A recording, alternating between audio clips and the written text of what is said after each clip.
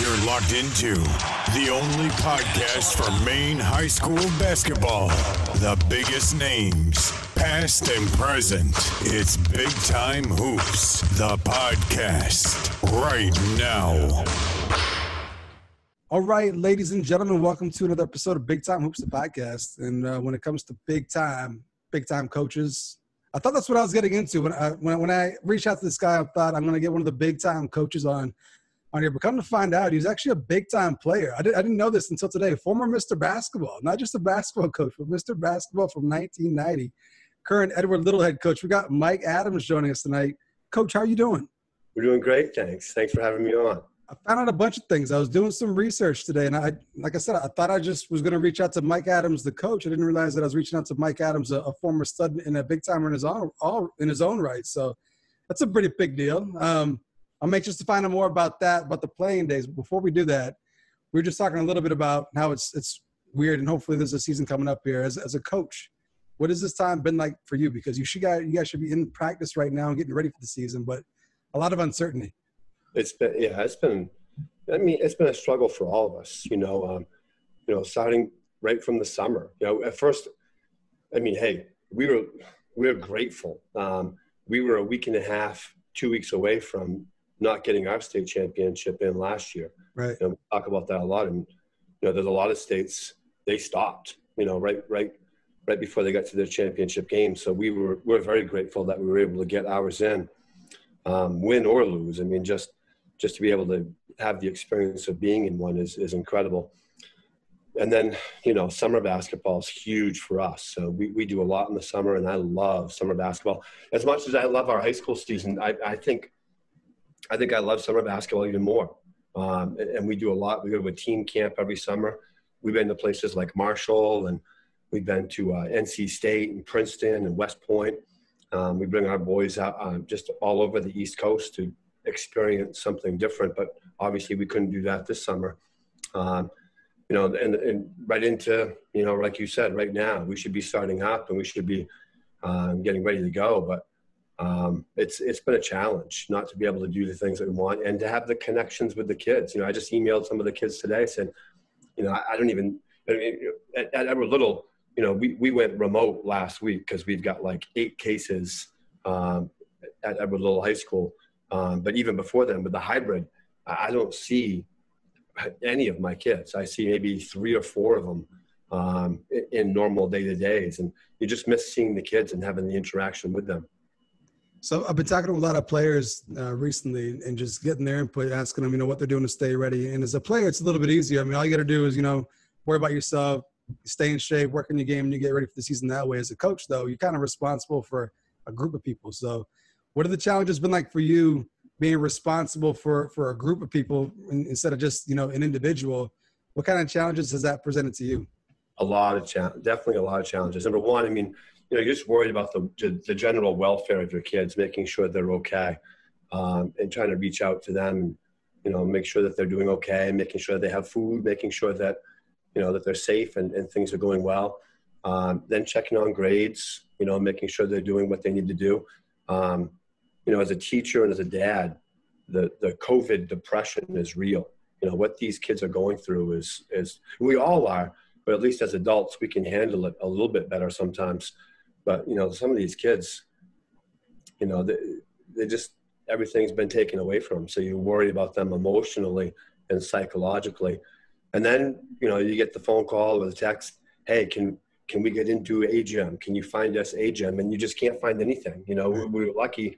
The spring was nice. So we have a nice outdoor court called the Troy Barney's Court now. Yeah. But, kids have been able to get outside and, be as smart and as safe as they can. It's been amazing. You've seen a lot of kids out there playing with masks and doing the right things, and some not. And that's kind of a personal preference with some of that stuff as well. But just, it's a challenge. It's really hard. You mentioned the troubles and the issues that COVID brings. One of the positive things that people may point to with COVID is it allowed them to spend more time maybe at home or do things they normally didn't get to do. How quickly did that kind of go away for you? Like at what point we're like, okay, like I'm ready to get back to basketball here. Like I want things to kind of get back to normal. Like when did the itch set back in for you? I think April. April. we did the little house projects that I'm able to do. I'm not super handy around the house, but, just from getting stuff done that you wanted to get done to organizing things, I like a lot of coaches, I have a ton of stuff saved on my computer, but I finally organized things and put them in files and folders and all the places, categorized everything the way I wanted to. So you do that, but yeah, seriously, like by April. And again, when people ask me if there's going to be a season, or when they were asking, right now it looks like there's going to be, and fingers crossed there will be. I'm the guy that when we first left in March, I was telling the kids at school, hey, we'll be back after April break, and maybe I'm right. Maybe it will be this coming April break that we're back. I hope not, but so I really don't know. But yeah, we miss it. We need normalcy, definitely, no question. Yeah. So we're going to come all the way back around here. I want to go back to the beginning because I touched on you as a player, and I want to kind of find out, how you got to that point, and then what took you from being a player to being a great coach. So we're going to go back. So I know you went to Mountain Blue, but what town did you actually grow up in? I grew up in Farmington. And for most kids that grow up in small town Maine, it can kind of be a curse when it comes to basketball because you don't get the exposure that maybe some of the bigger city kids get, or access to the same facilities and programs and stuff like that. But for small town Maine kids that grew up in a college town, it's kind of a blessing, right? So were you a UMF fan? Were you a Beaver fan growing up? Is that like your first basketball experience that you can remember? Yeah, I was lucky. Coach Bessie is a legend in Maine high school basketball, and I'm biased. I played for him, but he's still coaching at UMF as an assistant coach. His basketball mind and his ability to connect with kids and motivate kids is just it's the best in the state and probably beyond that as well. So I grew up playing for Coach Bessie in the summertime, and we really modeled what we do in the summer off from him. So my first experience was Coach Bessie and Mount Blue, and having UMF right there. We went to a lot of UMF games as well, but we were Cougars. We were the Cougars, and we had more Cougar pride, love that. But I remember, this goes way back. I'm dating myself here, playing when UMF would play, St. Joe's, Creature double feature, they used to call that, and Hassan and some of those games. Those were great. And I remember Mike Nelson, who's at TA now, when he played. He was a senior in college when I was a senior in high school. And Chris Hassan and some of those guys, so Vince Skulko. And so, yeah, we saw a lot of great games. And I'll tell you, every once in a while, some of those old feeds come up on NBR of like Hudson versus Colby or some of those games. Division III basketball, it doesn't get the reputation or the credit that it really deserves. And, even today, but boy, back in the late 80s and early 90s, Division III basketball in Maine was real. It was good. They were some great players and great teams. High school basketball too, right? So and a lot of the former players that I talked to, they mentioned that when they were kids, they were the ones kind of sitting in the first row at these games, watching the people before them and kind of falling in love with the game that way. Yeah. Was that the case for you? Like you mentioned you were a Cougar. Like were you going to Cougar games at a young age and just loving everything about high school basketball? No question. Definitely. Yeah. I mean, 1,000 people in that old big Mount Blue gym all the time, seeing those old Morse teams that were just phenomenal. Waterville, Coney, coming into town. The KVAC back in the late 80s was just unbelievable. The competition was great every single night. And we were there, like you said, all my little buddies, in one little section. They had the zoo crew on the other side because we weren't big enough to sit in the zoo crew. It was a Friday night affair in Farms. Like you said, it's a small town, and the whole town comes out. It was exciting. So it's changed a little bit in terms of, what kids do in the summertime and how they get better. Now it's like trainers and stuff like that. Growing up, were you just outdoors on the playground, you and your friend just playing all the time? Is that how you came up? Yeah, it's funny. Like growing up, I was a late bloomer, and I wasn't real good when I was younger. And my parents weren't athletes. Coach Bessie had his summer program, and people went there because that's kind of what you did. But I never really it wasn't really that important to me when I was really young. But like you said, I mean, growing up in Farmington, you're fishing, you're, you know, going through the woods and making forts, and when you're really little and stuff like that, you know, but really when I got into high school, you know, I played because I always did, but never really dedicated myself to it. And I remember my sophomore year, Coach Bessie sat me down and said, "Hey, listen, you know, you could be pretty good."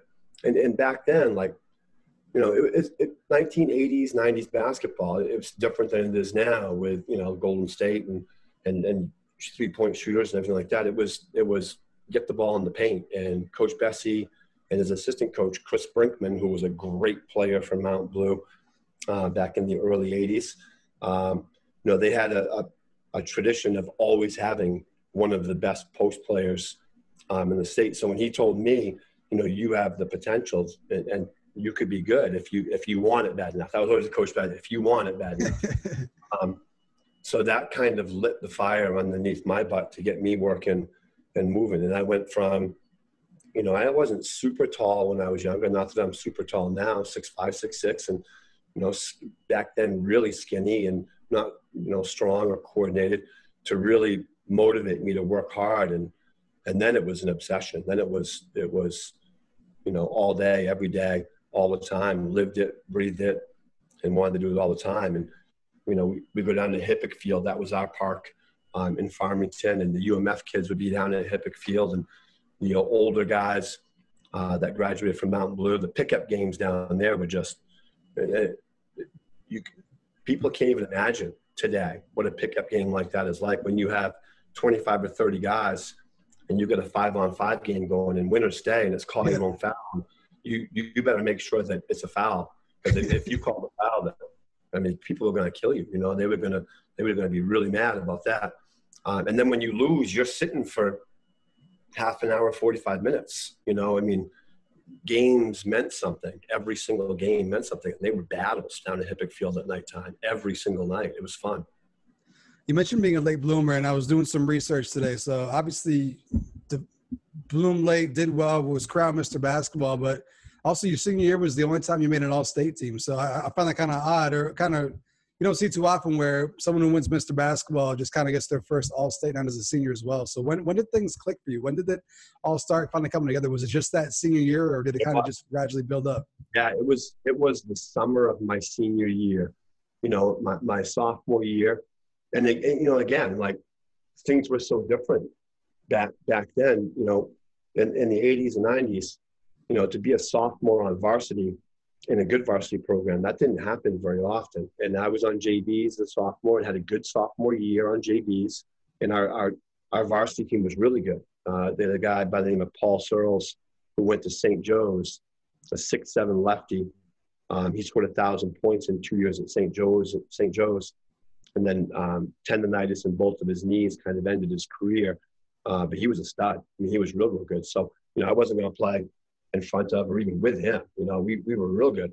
And then my junior year, I played varsity, and, you know, our team we missed the playoffs by like 0.4 of a heel point or something crazy like that. Oxford Hills and Coach Graffam beat us twice that year on half-court shots.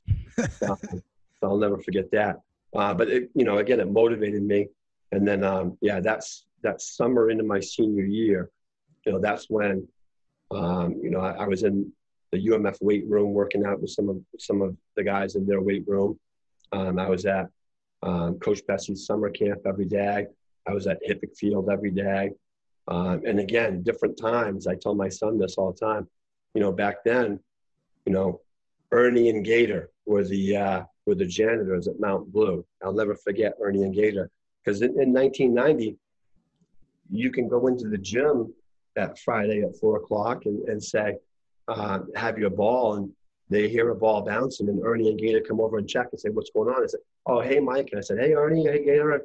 And they let you do those things. It was a different time. You know, you could do those things, and you can't do that now. Your senior year, was that your only time ever getting to the auditorium? I'm guessing you guys made the playoffs. I'm guessing you guys had some team success if you had the individual success. So yeah, we had a good team, and I think, you know, we had guy by the name of Ryan Live, whose dad was the soccer coach at UMF for years, legendary coach at UMF.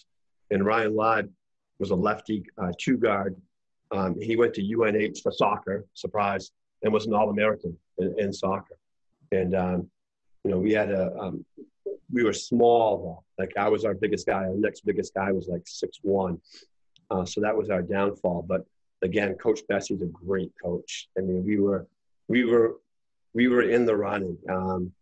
We beat Presque Isle in the first round of the playoffs with Chris Cassadant, who was a great player, and that was a battle.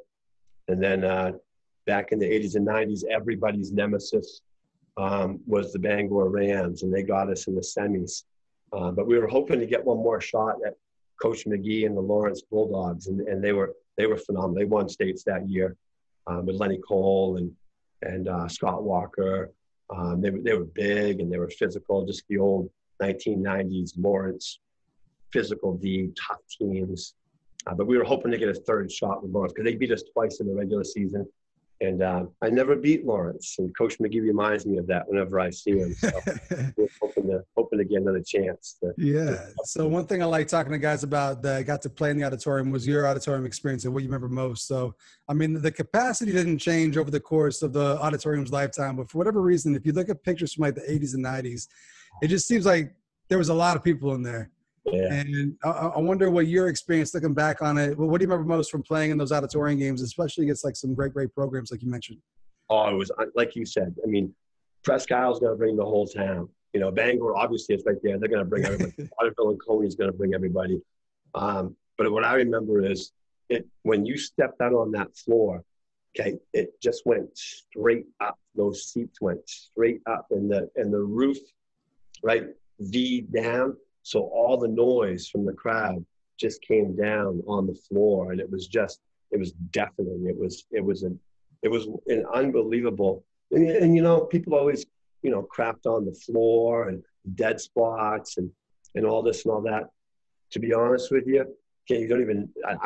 And it was over 30 years ago too. So you forget some of those things, but you don't even remember those things because just the atmosphere was just so great. It brings everything else up. It was incredible. Yeah. So this is my next question. I'm wondering, because you were a local kid, Farmington, Mr. Basketball, probably could have went to many places when it came to college, but you didn't stay local. You went to where? You went to Thomas, right? Yeah. So was there some controversy there? Did UMF feel hurt when you decided to just leave town? What was that like? I think UMF was going through some coaching changes at that time. They changed coaches 3 or 4 times.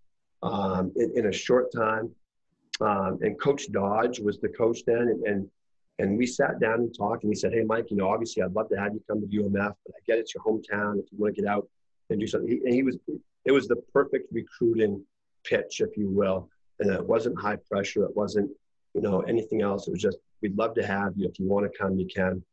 And Coach Booth was at Thomas, and he's at Norwich now. He was trying to build that program back up from when Coach Meter had left. Coach Meter obviously was a great coach, one of the best in the history of the state as well. And then he went to UMF after I had graduated from college. But Coach Booth was a young coach. He was from New York, and he was just, trying to make things happen. And, I was a Maine kid, so I didn't want to go too far away.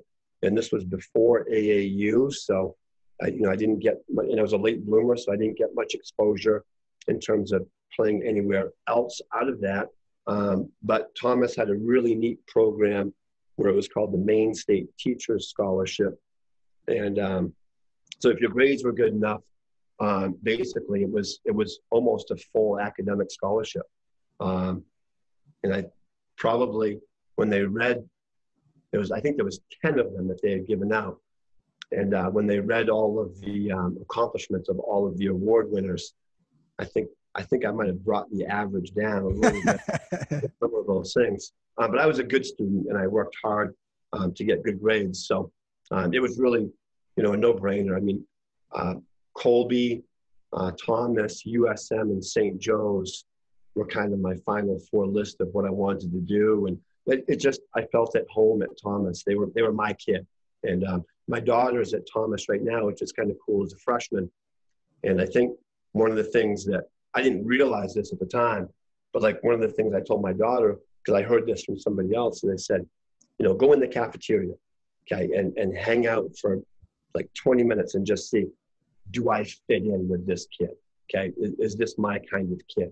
And Thomas was my kind of kid. It was like wearing sweatpants and T-shirts and hanging out and, just doing our thing. And that was my kind of place. And I had a great time at Thomas College. Best time of my life. Was there any crosstown rivalry with Kobe? Like when you were there, like did the Thomas guys in the off season go to Kobe, or did the Kobe guys come to Thomas? Like was there like a little crosstown rivalry with hoops at all? No, not really. I think, there was, and again, this is before the days of social media. So like, we kind of had perceptions of the Lawrence kid, and we had perceptions of the Colby kid, and everybody does and say, oh, that's the rich kid, that's the snobby kid, that's the, driving my BMW kind of, it was like, so they did their thing and we did our thing. And to be honest with you, Colby was freaking way too good back then. They beat us by like 40 my freshman year. They had, Delanus and Whitmore and Rivas, these guys that were just like, Delanus was a Division III All-American, and Matt Gaudette, he was, I think, a year behind me. They were phenomenal. I mean, that was like one of the best D3 programs in New England. So growing up, you were kind of exposed to two different sets of rivalries, the Mountain Blue rivalries and the UMF rivalries. When you got to college, did you have like any memories from your childhood of like certain colleges that would come to UMF being like, oh man, I can't wait. I want to play those guys down the road. Like, were there any like hard feelings from being a UMF fan growing up that you were anxious to kind of take out on these programs when you got to college? Yeah, I think, like St. Joe's and Husson were always super good back then. Really athletic and big and strong, and UMF would always have battles with both of them, and a lot of times came out on the short end just because they were. I mean, again, like they were just so good. So yeah, looking forward to playing, St. Joe's and Husson, just because that was always seen as some of the best Division III programs in the state, and wanting to see if you can match up and beat those guys, definitely. So one guy who he graduated a year before you, but I think he went to Huston, right? Ray Alley, right? Yeah. I haven't had anyone on the podcast who could speak to Ray Alley, but I know the name, and I think he might even still be playing nowadays. I think I know people that say he still will play ball from time to time. Can you speak to Ray Alley and the kind of player this guy was? He was a bulldog. He was 5'9", okay, big, thick, strong upper body, quick, great handle, and an unbelievable shooter and a fierce competitor. I mean, he would just come at you all the time. He was tough and phenomenal. And then you throw, they're always going to get a 6'10" kid. Okay, every year it was like some guy that was at a Division I school. Okay, and something happened and he didn't go back, and boom, he's coming into Huston. Like every year it was a new 6'10" guy coming in. Okay, and they'd always have 6'5", 6'6", 3 or 4 athletes around him. And he was just, Ray Alley was the real deal. Yeah, I mean, he went to Maine when he graduated from Vinyl Haven. I think he was there for, I'm not sure if it was a semester or a year, and he could have played at Maine. I mean, he was good enough, he was strong enough, but he went to Huston and he was phenomenal. He was tough. Yeah. And you had some success too. I saw over 1,500 points in Thomas. So you had a pretty good career yourself. So a lot of the coaches that I've interviewed, they said they knew like once they got to college, like they just wanted to get through college and then they wanted to get right into coaching afterwards. Was coaching in the back of your mind as you were kind of wrapping up college? Is that something you knew you wanted to do, or did it totally come into the picture later on? I think, again, I was a late bloomer with that too. I think going to Thomas back then, it was just a business school. They offered like elementary education, but almost everything else was just business. And it's funny, as a teacher now, in the classes I teach business classes. It's one of the things that we talk about is what motivates people. And when you're 21, 22, 23 years old, I think money is a big motivating factor. And it still is. even at 48, it does motivate you, but not quite as much. So I thought, I want to work for a big company and wear a suit and tie and carry a briefcase and make a lot of money and do all that. And then, I did the corporate thing for a couple of years. And I remember Coach Bessie asked me to come back and talk at his summer program one day. Excuse me. And we were talking, I was talking about, what I did as a player and how hard I worked in the summertime to make myself better and the commitment of what it takes, and hoping that some of them would find that as well. And afterwards, we were eating lunch, Coach and I, and he said, "Hey, you miss it, don't you?" I said, "Yeah, I really do." And he said, "Have you ever thought about getting back into coaching?" And a light went off. I said, "Yeah, I want to do that." So I quit my job and went back to Mount Blue. And I got a job basically as an ed tech. And I was coaching JVs for Coach Bessie for 2 years. And then a teaching position just didn't open up. And I was married at the time, and my wife was like, "Okay, we've tried this long enough. It's not working." But eventually I got a job at Lewiston High School, of all places. And their athletic director there now, his name is Jason Fuller. He had gotten the head coaching job. So I worked at Lewiston for a couple of years with him, had a great time and a great experience. And it was great for me as a coach because all I had ever really known was Coach Bessie, how he coaches and what he does. And Jason Fuller was young, fresh out of college, had never been a head coach before. And it's a definitely a different kid at Lewiston High School versus at Mount Blue High School. So I think it taught me a lot about how to be a better coach and how to be a better teacher and a better person. And then I really didn't know if I wanted to be a head coach, and I enjoyed being an assistant coach. And then the Edward Little job opened up, and Jeff Benson was the athletic director, and he called up and said, "Hey, we have an opening. We'd love you to come over and interview if you want." And I said, "Yeah, I'll think about it." And a day or two later, I said, "I'll never know what it's like to be a head coach if I don't do it. And here's a great chance to see what will happen." And I had no idea. That was 20 years ago. I had no idea that I'd be there for that long. Because yet again, it's you hear a lot about horror stories about, parents and everything else. And thankfully, hey, we've had our deal with parents, and I'm a parent too. I totally get it. I think that's one of the things that's made me a better coach is being a parent and understanding their side of it. But I've had great kids, unbelievable kids in 20 years. Okay, I can't think of one team that I'd say I didn't enjoy coaching them or I didn't enjoy the kids on that team. We've had good years, and we've had a 2-16 year. I'll never forget that year. It made me a better coach. And it was a long year. It was a longer year for those kids. Yeah. But I had fun, all the way through. Yeah. So you mentioned a couple of years you coaching JV, being an assistant. We live in a society now where people want more. They want it now. They want it fast. They kind of want to just get to where they want to be. Maybe take some shortcuts. What did you learn being an assistant coach? Like, what did that teach you? Like being a JV coach and an assistant, how did that help mold you and get you ready to be a head coach? You're so right. I think that's huge. I think, back in the day, okay, in the 80s and 90s, to be a varsity coach, you had to be a JV coach. That you had to be an assistant coach for, 5 or 10 years a lot of times. And now we're seeing a lot of young coaches get put in a situation where it's really hard for them to be successful.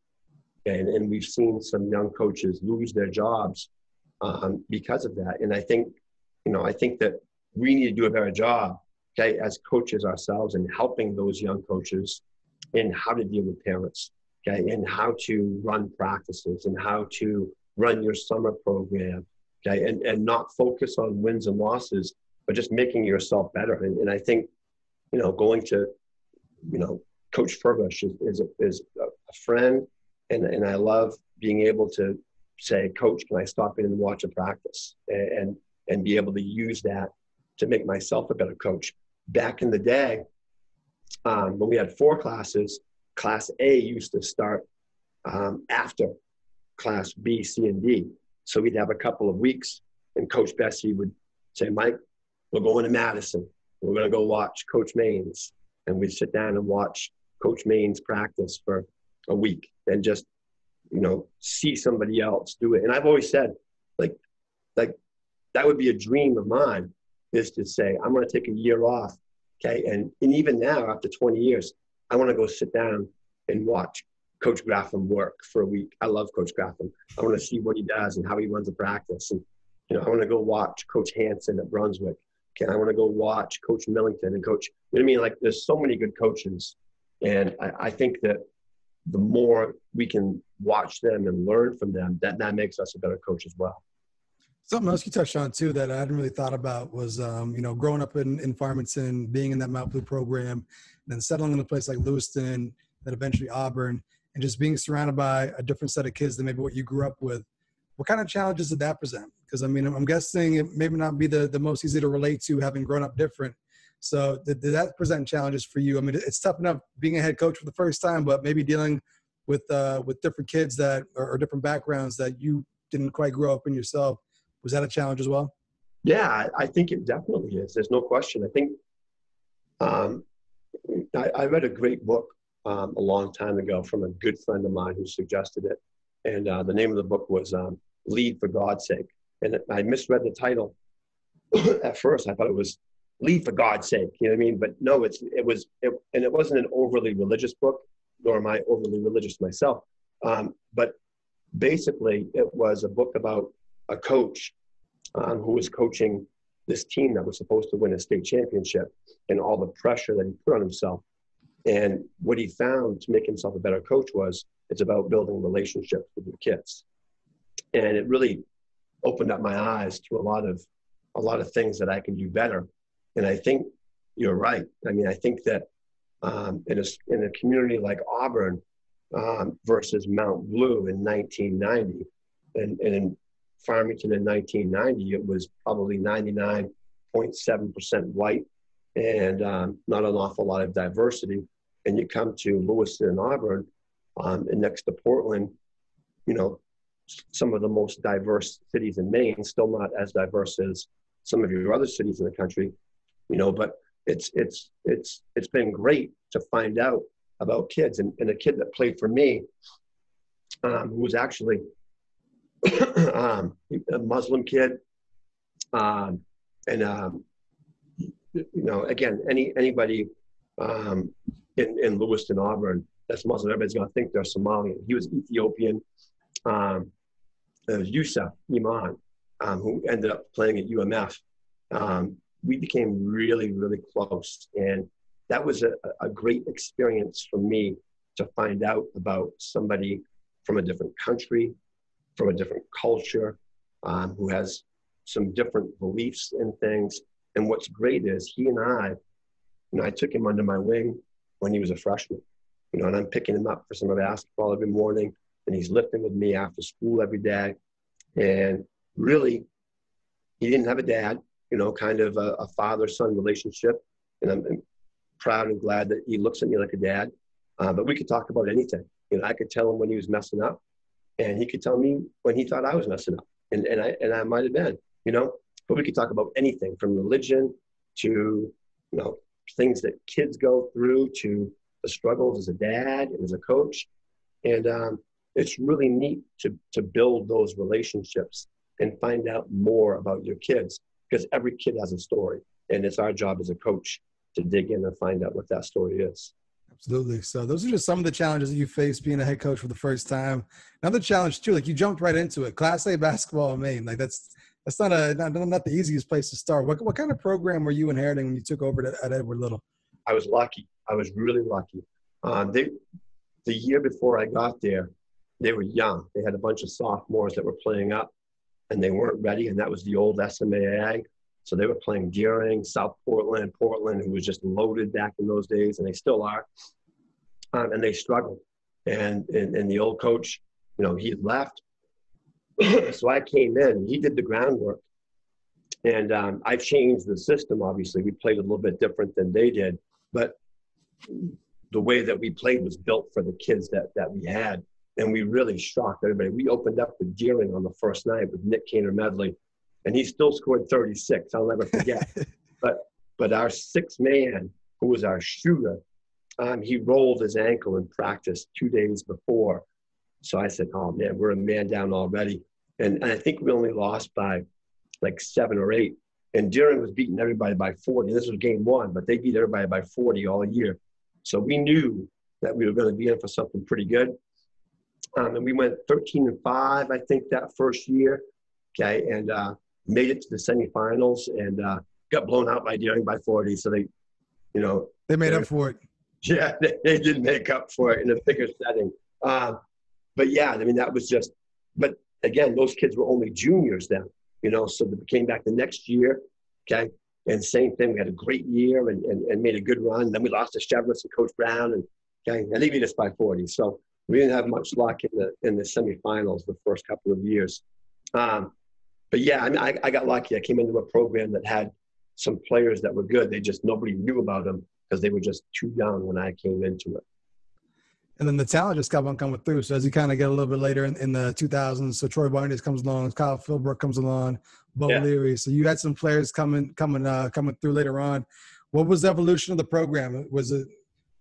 I always wonder, like, when a coach decides to kind of implement a system and make his players adapt to a system versus a coach adapting to the players he has. Like, how did you weigh that as a coach? Like, do you have a system that you guys run and players must adapt to it, or did you kind of learn that, I'm going to base what we do off the talent we have? Yeah, I think, when I first came in, I was young and foolish and said, we're going to do a lot of the same things Coach Bessie did. Right. Because that's what I grew up, and that was my mentor.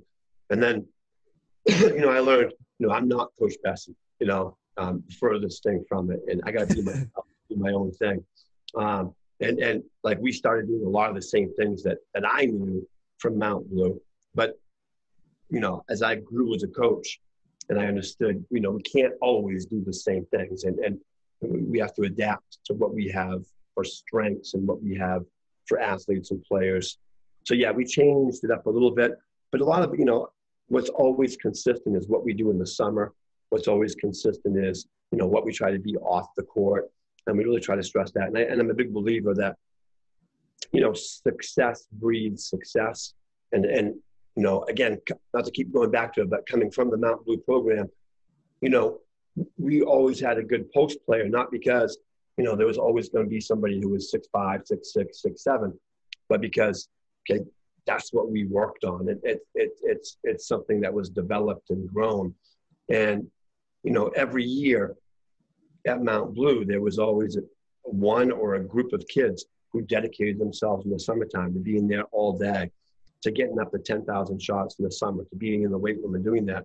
And as a young kid growing up, you saw that success, and that's what you wanted to have. And when I got to EL, I said, one of the first things that we have to do is we have to identify somebody that can be that kid. So for the next 4 to 5 years, every kid coming up is going to want to be, and it was Troy Barnes, was going to want to be Troy Barnes. Troy Barnes, he was a freshman my third year when I was at EL, and we weren't real good. That was our 2-16 year. And I looked at him and said, I told the coach Bessie, hey, you could be pretty good. You could be pretty good. I think that you could be a good player. And, he played football. He ran track. Saturday morning in September, they had a football game Friday night. He's like, Coach, you're going to come pick me up? Yep, I'm on the way, 6 o'clock in the morning. Okay, we're picking Troy up. We're going to lift. And then he's going to his football practice. And he dedicated himself to making himself a great basketball player and a great person. So then again, for the next 4 or 5 years, okay, we got that Troy Barnes card that we're holding out saying, hey, listen, this is what happened when you worked hard. I'm not saying you're going to go to Maine or Division I or play overseas, but he made himself into a great player. Like you said, we had Kyle Philbrook come in after that, and we had Bo Leary come in after that, and then it just kept kind of going on. And then, we're at the point now, Troy's still around in the summer, but he's old enough now that those guys don't remember him playing. They wouldn't have seen that. But we have other players that have kind of taken the place, from most recently Wall or anybody else that have come through our program. Absolutely. So you mentioned those guys in the late 2000s, and then you guys got to a point where, you guys might have been favored to win a state championship. What was that like, kind of transitioning? I mean, you came into a good program. You guys were good right off the bat. But to get to the point where you guys were seriously competing for state championships, what was that transition like for you? I'll never forget the first state championship you're in. You're like, I might never get another chance. We might never get back here again. I know a lot of coaches that have never played in the state championship. So you got to make the most of it. We played Thornton that year, and they were good. They were real good. And, we had a team that wasn't big, but we were all smart basketball players, and we were up by 9 the whole game. Okay. And, that's the one that hurts the most, because I thought we could have won that game, but we lost at the end. Some things happened at the end. Old guys that remember watching that game remember some of the controversy at the end, but we lost it. It wasn't anything else. We lost it. And then the very next year, the guys just got motivated to work even harder. And that was the Youssef and James Philbrook group. And then we lost to Chevrolet. So we lost back-to-back. So I was kind of worried that we were going to be the Buffalo Bills of Maine high school basketball, get to a state championship but never ever win one. And then, we said that book was a good indicator for me of what's really important. Said, hey, listen, on our wall, we have the banner like every gym does. Okay, of your state championships. And 1946 was the last state championship that EL had been. And I said, we're always going to work towards winning a state championship, because that will be pretty special to be able to change that banner and put our year up there. But all the stuff that we do in the summer, that's way more important. That's way more relevant to you and the rest. That's what you're going to talk about for the rest of your lives.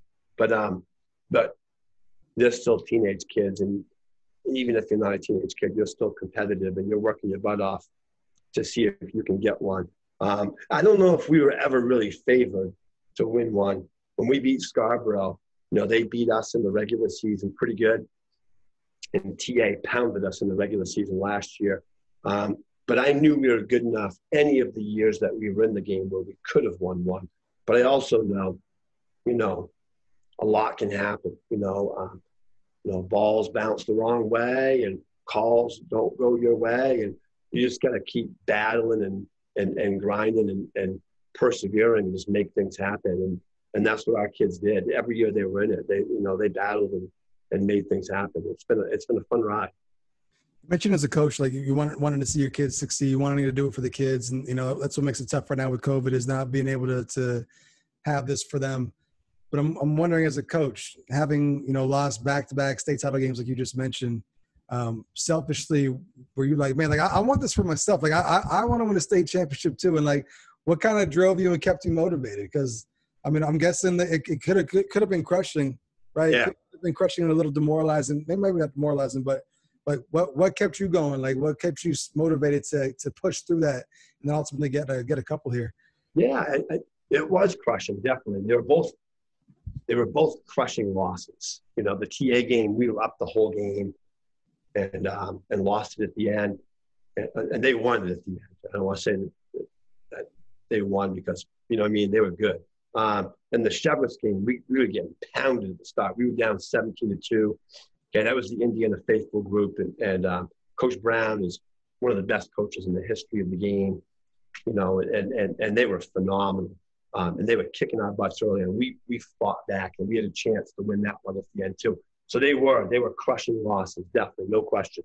But I think it's just what you teach your kids, and your own kids. I have kids as well. Life is going to kick you. It's going to have you down, and you just got to keep working and persevering. And sometimes you can keep fighting and persevering, and it's not going to matter.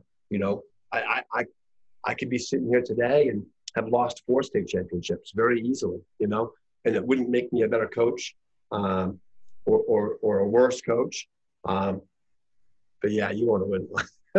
You want to win one. I mean, and what's really neat for me is after we won the first one and we had the parade back into town is seeing one of my players who I was really close with, and he's a police officer here in Auburn, and he was on duty, okay, and he was in the gym, okay, and he came over and gave me a hug and just big tears running down his face because he was just so happy for me because, and that's what he said, like, I wanted you to win one. I said, well, okay, that made me cry too. I'm like, that means a lot, but, you know, we don't win it if it's not for you guys. You know, every team that was before that showed these guys how to work, we never win if they don't set that example for all these kids today. Yeah, you mentioned, so that example, you mentioned Troy Barney's, even though he graduated 13, 14 years ago, still being part of the program. You hear the term culture a lot when describing programs. Like, what's the Auburn culture? What is it that you guys have built, and how have you built it that is just have this family atmosphere where all your former players are just, you know, still part of it? It still means a lot to them when you win or when the current kids win. You know, what is it about Auburn basketball, or not Auburn basketball, Everett Little basketball? What is it that you guys have built there? I think, you know, we just do so much together. You know, in the summertime, for our high school kids, we come in and we lift as a team in the morning at 7 o'clock, and we're lucky. You know, like, you know, I'm old school, so but I'm smart enough to know what I don't know. It's like, for years, we're in there benching and squatting and curling and doing all that stuff. Okay? And again, I'm smart enough to know what I don't know. And I was lucky to meet BJ Grondin, who was a friend of Troy's and went to the University of Maine. And this is what he does. He works with athletes on being better athletes. And if you look at the NBA today, okay, again, I grew up in the 80s. I remember the New York Knicks, okay, when they were all like, you know, Charles Oakley and Anthony Mason, and they were all big and muscle bound. You guys don't even know who those guys are. They were big and muscle bound, but that was the NBA in the 80s. Okay, but Kevin Durant said, hey, I can't bench press 185 pounds. Okay, but put a basketball in my hand and I'll kick your butt. Okay, and BJ comes in the summertime for us twice a week and works with our kids on lifting for strength, and lifting for explosiveness, and lifting for athleticism. And then we do some of the other stuff. I do the bodybuilding stuff with the kids on the other days. We do that at 7 o'clock in the morning, you know, and everybody else in the summer, you know, kids in other schools, they're still sleeping. Okay, they're at the beach, they're hanging out. And then at 8:30, our varsity guys, they stay, or what potentially could be varsity guys, they stay and they coach our little kids. We do a little kids program from 8:30 until 10. That's our kindergarten through 6th grade. And then from 10 to 11:30, we run our program for our middle school kids. So that's when our high school kids go out and get something to eat, or hang out, or do something. But they come back in the gym at 11:30, and we practice for an hour and a half every day in the summer for 5 weeks or 6 weeks, whatever we can get in. And then we play games at night. And like I said, then our culture is, we're going to take you someplace and we're going to do something. And we've been to some pretty neat places in the summertime. And I'll tell you what, again, we've been to NC State, we've been to Princeton, we've been to Marshall, we've been to West Point, we've been to Old Dominion. Our kids can play. Our kids can play. We played against some teams where if anybody looked out on that court and said, there's no way that team can compete with the other team, Maine kids can play. They know how to play the right way. They know how to play the game. We might be out-athleted in some places or some games, but our kids can battle with the best of them. And that was a real eye-opener for our kids as well, because when we come back from that team camp and say, you guys just played with 8 teams that would have won a state championship in Maine. So when we go back, you got nothing to be scared of. Let's go out and take care of business. Absolutely. So you're coming up on over 20 years now, if you include your JV experience as a coach, over 20 years as a coach here in high school basketball. And I feel like you talked about growing up and the legends that were at some of these programs. And I feel like nowadays you don't really see that. You don't see the coaches at a program for 20, 30 years. Here you are coming off another state championship, 20 plus years. Sounds like still loving it, still wired in it, and wanting to keep going. How have you been able to keep this going? Like, what keeps you motivated and wanting to keep coaching? Like, how come you aren't burnt out? Maybe like that some of these other kids or other coaches get and don't last as long as 20 years. Like, that's a great question. Yeah, I still don't think of myself like growing up in graduating in 90, looking at Mike McGee's and the Jim Bessies and the Kenny Lindloffs and the Scott Graffams, and like those are legends. It's funny, Coach Hanston and I were talking a couple of years ago saying, he said, Mike, you and I we're the old veteran coaches now. And I'm like, no, I can't be the old veteran coach. I'm not old enough. I'm 48, so I am old enough.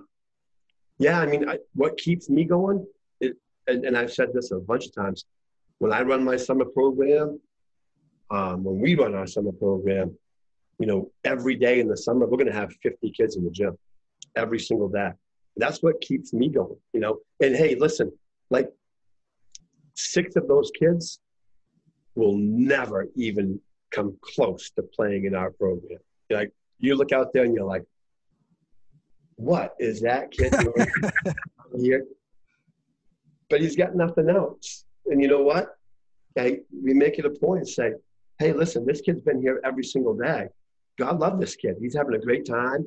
I know he's killing this drill, but he's having fun. So let's have fun with him and let's enjoy it. Let's keep things in perspective. It's summer basketball. I mean, there's times that we're going to be competitive and do things, but there's other times we're going to go out and have fun and do some of that.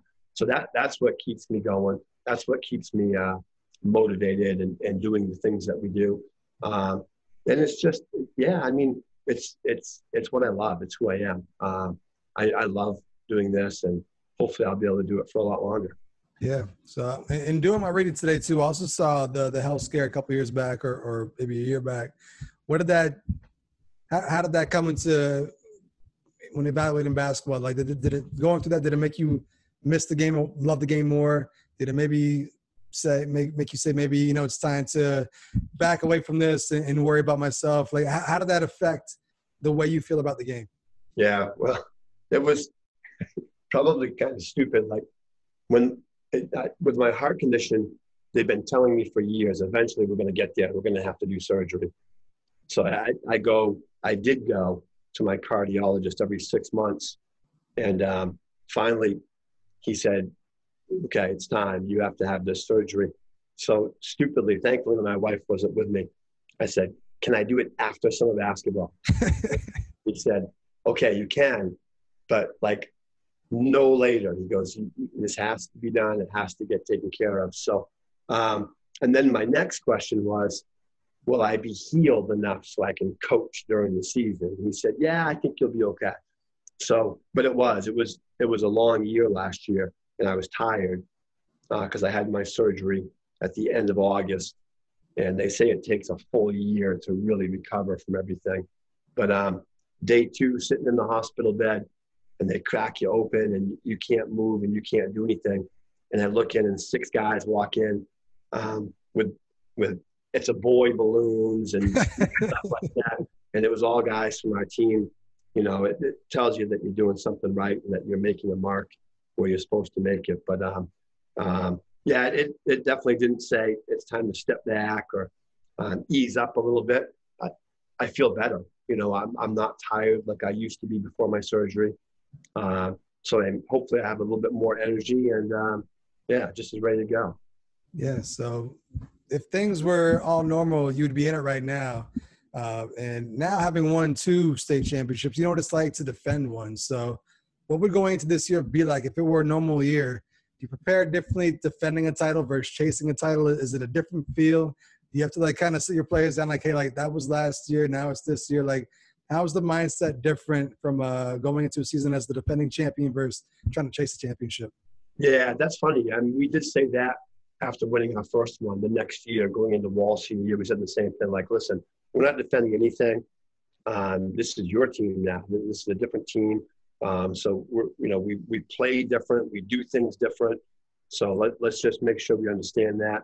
So I think, whether there's a state championship this year or not, I think it's the same thing. You go into the seniors especially and say, this is your year. You've worked for this. We're not going to focus on what's going to happen at the end. Let's just focus on what's going to happen today and making ourselves better and having the year that you want to have. Before we get up out of here, I want to hit on some random questions. This is my first one. We had Troy Barnes on a while back. I think it was the summertime, and it was actually might have been right after you guys had won states. And Troy was speaking fondly of it. I think it was his senior year team. You guys were like 17-1, or maybe like undefeated in the regular season, something like 18-0. that. 18-0.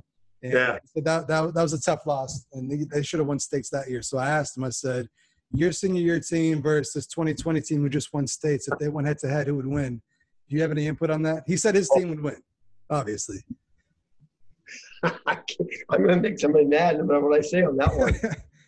I'll tell you this, that Troy Barney's team, okay, and Coach McGee said it because we went up and scouted Hamden that year. And I love Coach Bartlett and Hamden. He runs a great program, but I saw Hamden beat Lawrence in the prelim game at Hamden. And Coach McGee still says to me to this day, he goes, Mike, I wanted to grab you after that game and said, don't underestimate him. And we didn't. We were definitely prepared for them. But I think like with Troy's group, like they'd never been to the Augusta Civic Center because that's where the tournament was for them back in that day. His junior year, we lost to Coney in a prelim game. So we never got to the tournament to play on that floor. And we went in as the number 1 seed. The game was at like 10 o'clock at night. And those Hamden kids, they grew up in the tournament. Those kids have all played in it. So I think we were in a little bit of a shock with that. And we picked the worst game to play our worst game. And Hamden played great. And Coach Bartlett had a great game plan. So, I mean, that was one of the best teams I ever coached, though. They were phenomenal. They had all the pieces. And Troy was just the ultimate competitor. I mean, he battled with everything. He wasn't as athletic as Wall, but he was more physical and tougher in some ways. You know what I mean? He was good. He was real good. So I didn't answer your question, but I'm gonna say that Troy Barney's group, even though they didn't win a playoff, might be the best team that I've ever coached. All right, so maybe the best team, maybe the most talented team. How about the most special team? And it could be special for a variety of reasons. Sometimes there's just that team for whatever reason, just something special about them that just always sticks out. It could be like the 2-16 team, could be the Barney's team, could it be one of your state championships team? Like, what's the most special team looking back on almost 20 years at Edward Little? We've had quite a few. But two that stand out to me. Well, I mean, last year's team, was special for a lot of reasons. Like they weren't the most talented team that I've ever coached. You know what I mean? And they weren't the most talented team in the state, but they loved each other. That's probably one of the best teams I've ever coached. They didn't care who scored, who played, okay, who got the ball. Like they just wanted to win. And like I said, like I keep bringing this up, but when we went to team camps, we played some teams that when they looked over and saw us, you could see them just laugh and say, look at that. And our boys just come out, like, they didn't know what to think. Like, they were in shock that our boys would just physically just manhandle them. So last year's team is definitely, and that's nothing like with coaching either. You know what I mean? Like they just loved each other so much. They were always with each other. So that was one of the groups. Troy's sophomore year, we were 5-13, and 10 of those losses were by 6 points or less. And Troy was like 1 year away from being like a special player. His junior year, he was like 26 a game. Yeah, he was special.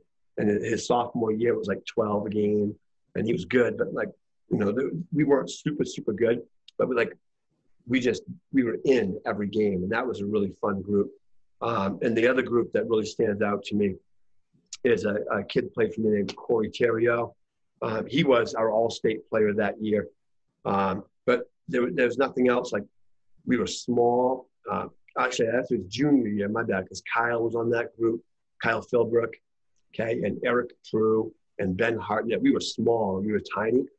And we got matched up in the Eastern Maine final with Bangor. And that's when Bangor, they were always big, but they had Weston, they had, I'm blanking out now. Suglu, okay, they had Bernstein. They were all 6'4" or bigger and big. And we were just a bunch of tiny little guards. Corey Terrio at 6'2", probably 170 was my center. And we just spread you out and cut and passed and attacked, and we lost to Bangor in the Eastern Maine final by like 2. And that team, again, had no reason playing with Bangor. Physically, they were just so much better than us. But we just went out and we just spread the floor and just ran, and it was fun. Yeah. So those are 3 teams that stand out to me. It's funny you mentioned Corey and Bo and Kyle. I worked hoop camp for 2 summers back in the day, and they were actually in camp at that point. They were actually still players back then. You could tell that they were going to be special, and they wound up being special. Yeah. So you don't coach for as long as you do without being competitive. I'm wondering, is there a particular coach or program when they come to town, or when you look at the schedule, like, okay, I can't wait to go up against this guy? Is there somebody who just brings your competitive juices out that you just love going head to head against? And like, there's a few, I think, like Coach Graffam at Oxford Hills, because I respect him so much. And he gets his kids to play hard. If you've ever been able to coach against any Oxford Hills team at Oxford Hills, okay, it's like going to the county. When you went to the county back in the day, that you were 10 or 15 points down already. And going to Oxford Hills is the same way. Plus, he coached when I played. So that's a really special and neat thing to be able to see. Coach Russo, I have so much respect for at Portland, just because of everything that he's done. He's done a great job. And you got to make sure your kids are ready to play that, because he gets his kids jacked up. They're going to play hard and attack you all the time. Put me on the spot. Tough. Think.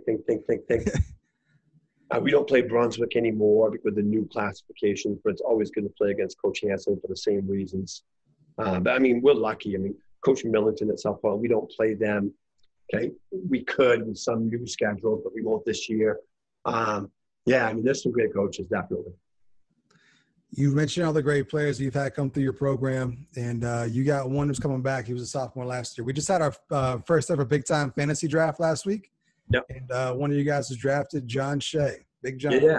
He was drafted number 7 overall. Is that too high, too low, or just right? Do you think he's going to surprise some people this year? I think he's going to surprise some people. John has lost probably 35, 40 pounds. That's what we heard. That's what people were saying on the podcast. He's ever since the season ended. As soon as the quarantine stuff happened, it's been amazing, because usually people gain weight. Well, John met with BJ, our trainer, and they talked about diet and not being able to get into a gym during the initial quarantine stuff. Just by diet alone, John lost pretty close to 30 pounds. And then things opened back up, and he got in the gym, and he's had one of the best summers of a kid that I've coached. He's been in the gym every day. He's been working on his game every day. Seeing John, like a lot of kids today, thinks that he has to shoot threes to be able to be, like a scholarship player or whatever that is. And it's funny, I just talked to him today about, a scholarship player and, what that is and what it's not. But I said, let coaches decide that. You just work as hard as you can, and the coach is going to recruit you, okay, based on what they need, okay, not what you are. I mean, what you are is part of it. But so anyway, but I said, John, listen, anybody can guard you at 18 feet, okay? Nobody can guard you when you're getting your butt on that block, and he's unstoppable on the post. And he had a great summer working on that. And I said, listen, I still want you to expand your game, okay, and be able to do some of those things, be a trail 4, so let's work on that part as well. But he's had a really good summer. Whether that's too high or low, I mean, hey, I saw your list. There's some great players ahead of him. You know what I mean? And there's some great players behind, and it's tough. It's tough to tell. He's my guy, so I'm biased. I love John, and he's a winner. He's a sophomore, and he was a big part of us, a big part of us winning a state championship. So I think, hey, he should be on that list, and I think you guys did a great job with it. And also, I think one of the games that people would have been looking forward to this year, and hopefully there is some sort of season, is the crosstown rivalry with Lewiston, right? Lewiston's going to be good this year, right? I'm guessing that's going to be a fun game. And could you speak to the rivalry? I like to talk to guys about the particular rivalries that they're involved in. Auburn, Lewiston, I haven't heard much about it. I mean, I know about it, but I haven't actually heard people talk about it that are in it. Can you talk about that rivalry? Oh, it's great. I mean, our kids, with social media, again, our kids have grown up together. And all the kids grow up playing at the Y here in Auburn, so they've known each other their whole lives, and we play against each other in the summertime, okay, and they see each other a lot. But the last couple of years, okay, they have some really good players coming up through, and Ronnie's done a good job building up excitement and energy in the program. They're going to be really good, really good. They got 2 guys who are 6'7" or bigger. They got some explosive and athletic guards. They're going to be a team to deal with in Double A. There's no question about it. So, yeah, it's going to be interesting. Hopefully, we'll be ready for them. And hopefully, if there is like a regular season, Double A North is going to be tough, right? You got Bangor's going to be good. Yeah, you guys, Lewiston is going to be competitive. Yeah, no question. And Oxford Hills has some good young kids coming up through as well. And Chad Polkman always does a great job with Wyndham. I mean, they were a minute away from beating us last year in the playoffs. You know, he does a really good job with the kids that he has every single year. So I'm going to try to get you out of here on one more, the most difficult question of the night. If you had to give me a starting 5 of Auburn guys in your time there, could you do it? Could you do it if you had to? Okay. Because I bet you your guys want to hear it. They want to hear from Coach. They want to hear from Coach if they crack your top 5. Okay. I'm going to go. Obviously, Troy. Okay. Wall. I'm going to go Corey Carriel. I'm going to go